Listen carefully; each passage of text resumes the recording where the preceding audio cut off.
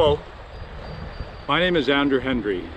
I'm a professor in the biology department and the Red Path Museum at McGill University. I'm also the coordinator for Biology 111.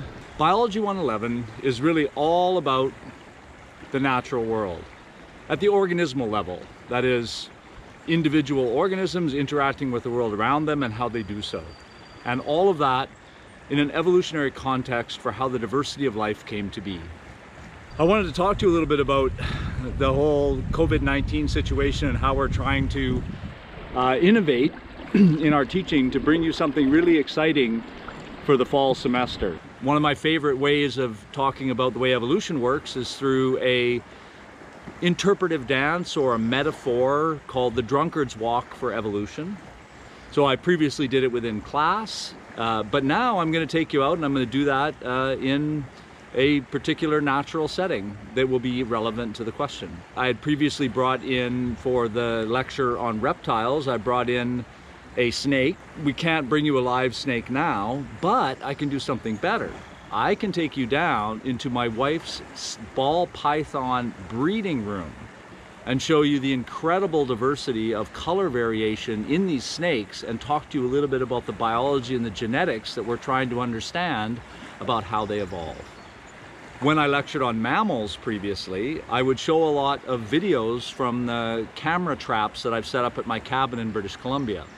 But what I'll be able to do this year is I will actually take you out virtually to these locations, including drone footage of where we do this work, and we will talk together about how we're trying to understand animal behavior, particularly mammals, through the use of camera trap technology. You can bring us out into your natural world or into the more constructed world around you, and we can try and understand some of the biodiversity there.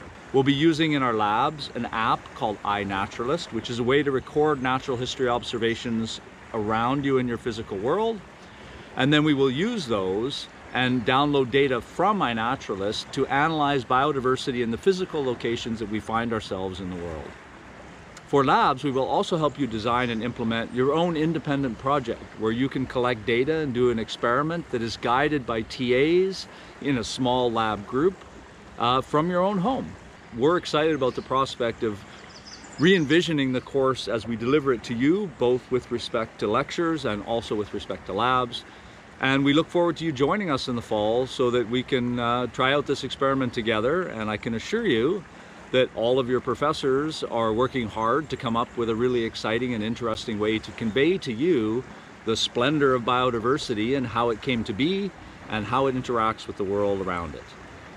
Thank you, and I look forward to seeing you in the fall.